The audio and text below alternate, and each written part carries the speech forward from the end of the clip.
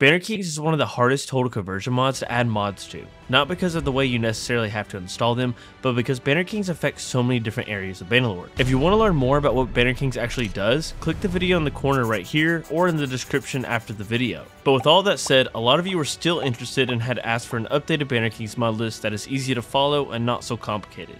So with that, we're going to try and improve Bannerlord even further than what even Banner Kings does, if that's even possible. This mod list will aim to try and make Bannerlord feel more complete. Banner Kings does a great job at this already, so we're going to just try and build on top of that. To do this, we need to ensure that we have covered and improved every possible corner of the game that still needs more work, and with as little mods as possible. To do this, I'm going to break up these mods into sections: quality of life, battles and sieges, management, and family. This way, we know we have covered every section or corner of the game that still needs improvement without having to add a million mods and your load order ending up looking like this and eventually crashing your game. In previous mod list videos, I usually explain a little bit about each and every mod, but today I'm not going to go into great detail about each and every one, so if you do want to learn more about them before you install them, they will all be linked down below. There will also be some in-game setting changes at the end, so make sure you at least stick around to see those. If you don't, you can't say I didn't warn you. Banner Kings does run on version 1.2.11, so make sure you go ahead and change your game version before downloading any mods. If you don't know how, you can watch my install video right here in the top right corner. Now, let's try and fix Bannerlord. The first section will be the quality of life mods. In this section, we have CC's banners, historical banner icons, more hero interactions, I don't care campaign log filter, Bannerlord XP tweaks, more arenas, banner craft, better time, and realistic weather. With these mods, you'll be able to customize your banners even further, expand dialogue options with NPCs, an updated XP system for players and NPCs, more arenas to fight in, craftable armors, and realistic weather that adds different buffs and debuffs to all parties. The second section will be battles and sieges. Most of the mods in this mod list will be in this section, as I think this is the part of Bannerlord that still needs the most work. In this section, we have Dismemberment Plus, battle order tweaks, battle size resized, Zorbiak's Legacy, cinematic combat, the blood mod, perfect fire arrows, immersive battlefields, RTS camera, and reinforcement system. With all these mods installed, you're guaranteed a fresh feel to Bannerlord's old combat system. You'll now have much larger battle sizes to get rid of that old wave function, new fighting animations, new and different camera angles, and an entirely new concept that allows nearby parties on the map to join your battle while it's even ongoing, and many more new features. The next section is management, and while there aren't many mods here, they're still very useful and important. We have improved garrisons, better prisoner recruitment, inventory search enabler, equip best item, and party AI control. All of these mods adds a wide range of different features, so I highly suggest you all go check them out for yourselves. And the last section we have is family, and this section aims to improve how you interact with members of your clan and family, and also how they interact with each other. We have character reload, Mavs expand your clan, and fast dialogue.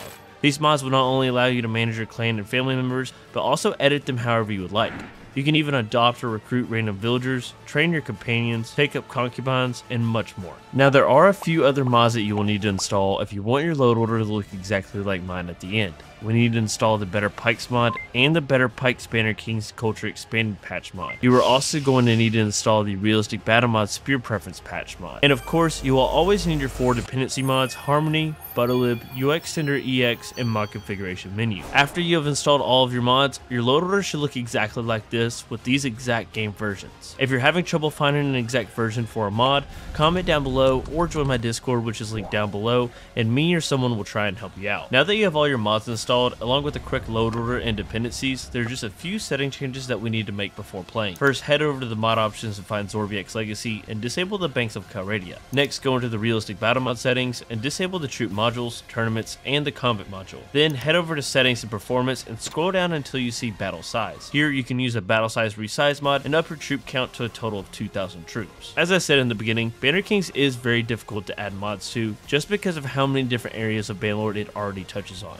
With all that said, I do recommend that you play this total conversion mod with as little mods on top of it as possible to minimize any conflicts or crashes. But if you have any other mods that you think I might have missed and that you know for sure that works with Banner Kings, be sure to let everyone know down in the comments, as we can never have enough mods. If this video helped you out in any way, or just to introduce you into some new mods that you haven't heard of before, be sure to hit that like bell and subscribe button, as most of y'all watching right now are not subscribed to the channel. And if you're wondering why my load order looks different than yours, or if you're just having trouble installing Banner Kings and all of its dependencies, then click on this video right here where we go over how to install Banner Kings and its dependencies correctly. Thank you all so much for watching, and I'll see you in the next one.